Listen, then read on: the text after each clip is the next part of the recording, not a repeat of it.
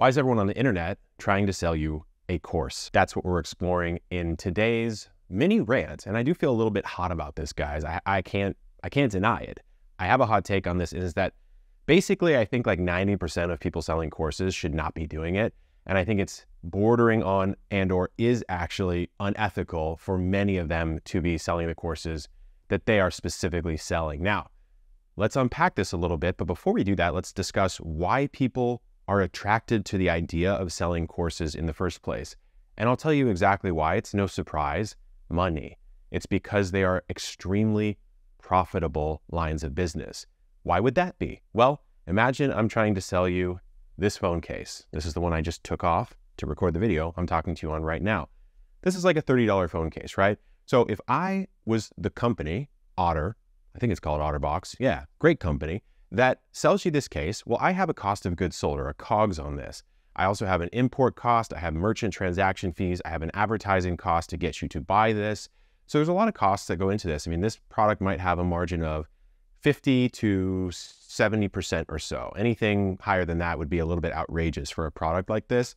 Now, in the physical world, when you get into like a luxury good or a cosmetic or a skincare, you can get into very high margin physical goods, like, you know, a vitamin C serum or something might be $180. It might only cost like $15 to produce or something like that. But far and away, in the world of the physical, you have marginal costs. Every single time you sell a new product, you are incurring basically the same set of costs over and over and over again: advertising, cost of goods, merchant fees, etc. When you're selling a digital good, like a course or an ebook or anything in that realm, you basically have zero marginal costs. Just delivering that product to you doesn't really cost anything. And the only cost you have is really sort of servicing the course, maybe with support or something like that. And you also have whatever you're using to advertise. Now, sometimes that's paid and you're paying money to actually get people to buy this course, but other times you're just sort of tweeting and YouTubing and Instagramming. And I'm going to go into the types of courses I think are pretty much unethical to sell, and the types of courses that I think are probably okay and bordering on actually good. Now, I've taken some courses in my life, and the ones that are the best are the ones that are very specific in the skill set they're trying to teach you, and they are collating all the information about that, coalescing it and organizing it in a way that if you follow it, you'll get the damn result. So, for example, a course on how to start an herb garden. I'm a gardener. That might be a course that I could make, for example. Now, what would I do to guarantee an outcome on that course? Because the information is free. A lot of people who sort of hate on courses, and I actually don't even consider myself one of these people, will say, well, the information's free, so you could just go ahead and, you know, go on the internet and you could learn everything. Well, cool. You could also grow your own wheat and make your own flour, right? And then make your own bread. You could also design and engineer your entire car. But we actually do pay human beings for services and goods on this planet because we don't want to do it ourselves, right? So the idea behind a course is still sound. You are organizing information and structuring it in a way so that someone at the beginning of their journey in a particular skill, let's say growing herbs, can follow it step by step and actually end with a successful result at the end of the course, which would be, in my example, having a successful herb garden. So how would I design that course such that you actually get the result that I'm promising you? Because when you're marketing a course, you are, without doing it, promising results. Sometimes people actually do promise results, and that's an entirely different issue.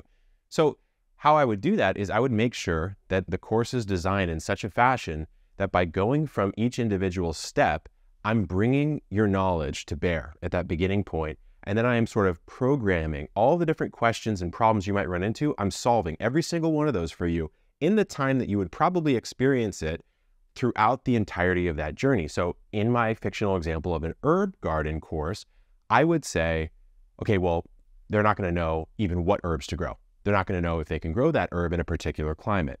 I have to solve those problems for them. Okay, well, what are they going to put it in, right? I'm going to have to give an example for a balcony, maybe an example for a bigger space, maybe an example for in the ground.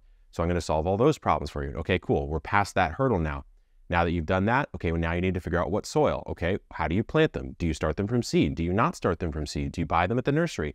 There's a million little questions, and the goal is basically to take someone and keep them from getting off the course, right? Like literally and metaphorically, keep them from kind of veering off so that you can just guide them straight to that endpoint.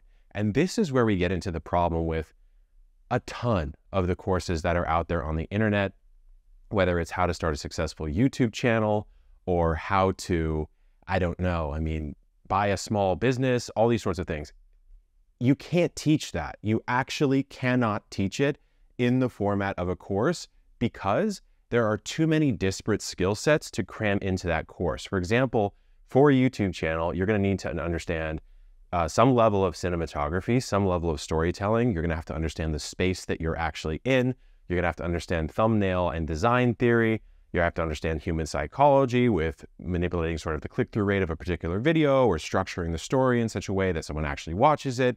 You're going to have to learn how to speak on a camera well, maybe even how to dress up a set or any of the other things that you could possibly want to know. It's not one skill. It is not how to grow an herb garden or how to build a chair, right? It is how to do a ton of different things that are simply not teachable in the format of a traditional online course, and certainly not guaranteeable at the end of the process. So the truth is, no one can promise you success if you do X, Y, or Z. Why? Because the world is huge. Cause and effect causes crazy ripples in sort of the probability stream of living on this earth. And none of us could reprogram and do exactly what we did in the past and get the same result again, unless you're like a hardcore determinism believer, which I don't really know where I stand on that. But my point is, even today, if I said, I'm going to go start another YouTube channel and I'm going to go get to another 1 million subscribers, I have a high degree of confidence that I can do it. I'm not 100% certain that I can do it. I'm not 100% certain.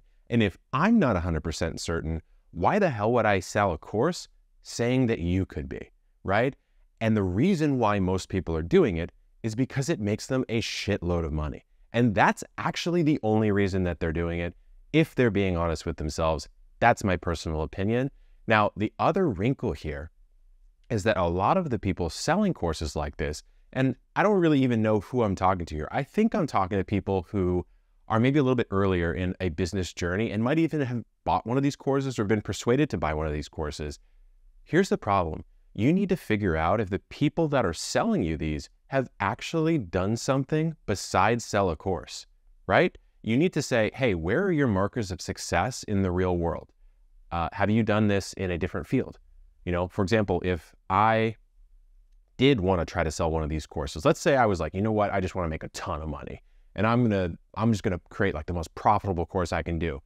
I would try to create a course that leveraged what I've done in another field, which would be gardening. And I would make a very prescriptive, specific course, like how to design better YouTube thumbnails for, I don't know, educational YouTube channels. I actually know how to do that. And by the end of that process, you actually will gain that skill set.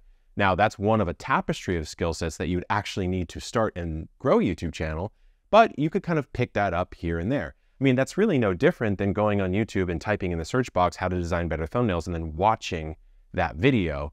Basically, that's a mini course. And that's why for a self-starter or someone with high agency, a lot of the courses tend to constrict your thinking instead of expand it. They try to force you down a path that this one random person had success with. And it doesn't actually follow that you'll have success in the same way. I mean, I can speak for myself and my sort of journey on creating content and building a business off that content, that my style, my content style, is one that I don't really script. I think about it and I vibe it out, but I don't really script exactly what I'm saying. And there's other creators I know that can't do that. They cannot do it at all. It's not possible for them, but they can write brilliant scripts that are beautiful and read well and are delivered beautifully by them. And you honestly wouldn't know that they had written a script. So it's a fascinating phenomenon that I think we're seeing right now, because basically everyone is kind of figuring out how to make content better and the benefits that their own life could gain from making that content. And they're rushing to the finish line. They're saying, okay, I built a 5,000 person Twitter audience. I'm now going to show you how to grow to 5,000 on Twitter. Bro, who cares? That is not a valuable thing to really be teaching anyone, in my personal opinion. You've done like 3 months of work, and then you're going to turn around and sell a course on that. You might as well just apply the skill set that you learned to building something of actual value. And that's another question I would want you to ask someone or yourself as you are buying this course. Basically, ask yourself, if they really knew how to do this, why would they be building a business, selling a course, telling you how they did it? Why wouldn't they just be doing it?